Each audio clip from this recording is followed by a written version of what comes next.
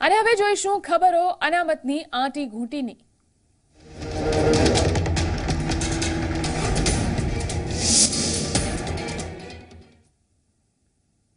તો અનામત વર્ગની મહિલાઓનું આંદોલન યથાવત છે। મહિલાઓના આંદોલનનો આજે 67મો દિવસ છે। મહિલાઓ પરિપત્ર રદ કરવાની માંગને લઈને અડગ છે।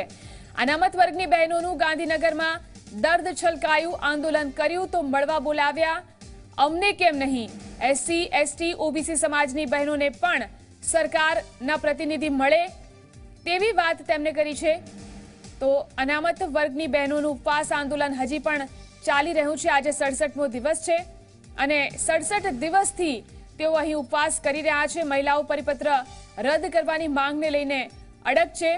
અનામત વર્ગની બહેનોનું ગાંધીનગરની અંદર દર્દ છલકાતું જોવા મળ્યું। તેમણે કહ્યું કે આંદોલન કર્યું તો મળવા બોલાવ્યા અમને કેમ નહીં। એસસી એસટી ઓબીસી સમાજની બહેનોને પણ સરકારના પ્રતિનિધિ મળે તેવી વાત તેમણે કરી હતી।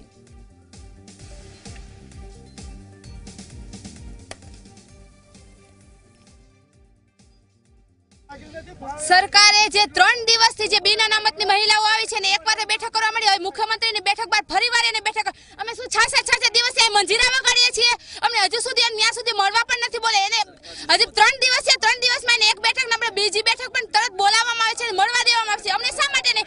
આ ચોખ્ખી રીતે દેખાય છે કે જાતિવાદ કરી રહ્યા છે। અને નીતિનભાઈને એક પણ કહેવામાં આવે કે તમે એમ બોલ્યા કે અમે બંધારણને જોશે તો અમે બંધારણને ધ્યાનમાં લેશું, પણ આ બંધારણ થકી થવું જોઈએ। બંધારણના જે કાયદા કાનૂન છે એના થકી થવું જોઈએ કે તમે એમ કહો કે અમે બંધારણને ધ્યાનમાં લઈએ અને પછી જરૂર પડશે તો લે। પણ કેમ એવી રીતે? જે પહેલા જેવી રીતે 1997માં જે રીતે ભરતી થતી હતી, જે ઠરાવ જરા થતી હતી એ રીતે જ કરો ને। અને રાતોરાત તમે કલમો બદલી શકતા હોય, એને રદ કરી શકતા હોય તો આ ઠરાવ રદ કેમ ના થઈ શકે? જો આ નવો પરિપત્ર બહાર પાડે તો નીતિન પટેલ એમ કહેશે કે શક્ય હોય તો અમે બંધારણને, કારણ કે અમે એટલું જ કહેવા માંગીએ છીએ કે બંધારણથી કે સંવિધાનથી ઉપર તો સરકાર નથી। એને આ બંધારણને સાથે લઈને જ નવો પરિપત્ર બહાર પાડવો પડશે।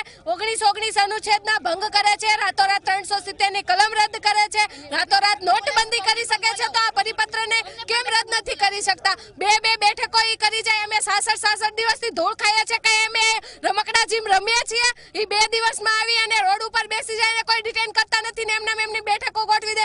અમે 66 દિવસથી શું હોય કઈ મંજીરા વગડીએ છીએ તો અમારી બેઠક નથી ગોઠવવામાં।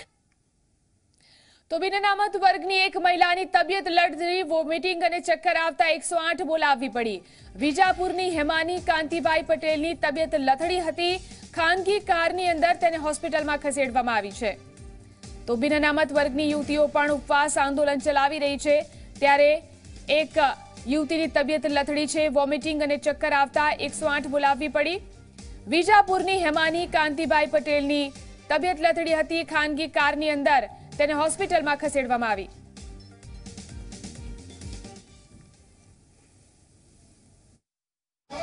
બિન અનામત વર્ગની એલઆરડી ઉમેદવાર રેમાની કાંતિભાઈ પટેલની તબિયત અચાનક લથડતા તેમને સારવાર અર્થે તમે જોઈ શકો છો કે ખાનગી કારમાં લઈ જવામાં આવી રહ્યા છે। 3 દિવસથી આંદોલનની શરૂઆત થઈ છે। ત્રીજા દિવસે તેમને ચક્કર આવવા અને વોમિટિંગ થવાની ફરિયાદ થતાં 108ની બોલાવવાની ફરજ પડી હતી। જોકે સમયસર 108ની ગાડી ના પહોંચતા છેવટે જે સ્થાનિક લોકો હતા તેમને પોતાની કારમાં જ તેમને સારવાર અર્થે દવાખાને મોકલવાનો નિર્ણય કર્યો હતો। કહી શકાય કે ત્રીજા દિવસની શરૂઆતે જ એક મહિલાની તબિયત લથડતા જે બાકી મહિલાઓ હતી તેમાં પણ એક ડરનો માહોલ ચોક્કસ જોવા મળ્યો હતો। પરંતુ જ્યાં સુધી આંદોલનની વાત છે ત્યાં સુધી તેઓ પોતે આંદોલન પર મક્કમ રહેવાની વાત પણ કરી રહ્યા છે। કેમેરા પર્સન જમીન વ્યાસ સાથે ગૌરવ પટેલ, ઝી મીડિયા, ગાંધીનગર।